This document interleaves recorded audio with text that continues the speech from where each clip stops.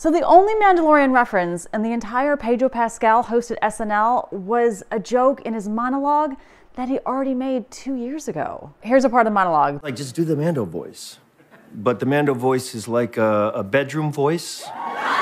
People walking by on the street just see me whispering to a 6-year-old kid, I can bring you in warm, or I can bring you in cold. But back in 2020, Pascal was on the Comedy Central YouTube series Stir Crazy with Josh Horowitz. A parent that I meet, they have their kid and they're like, I'm introducing them to the Mandalorian. If I'm going to speak to them in a Mando voice, it's kind of it's strangely like a bedroom voice. You know? Yeah, that's not appropriate for kids. Inappropriate. Yeah. Now listen, stars reuse stories and interviews all the time. It's not a big deal. But this wasn't an interview. This was an SNL monologue. I thought these were crafted by a room full of comedy writers. I just can't believe that's all they did.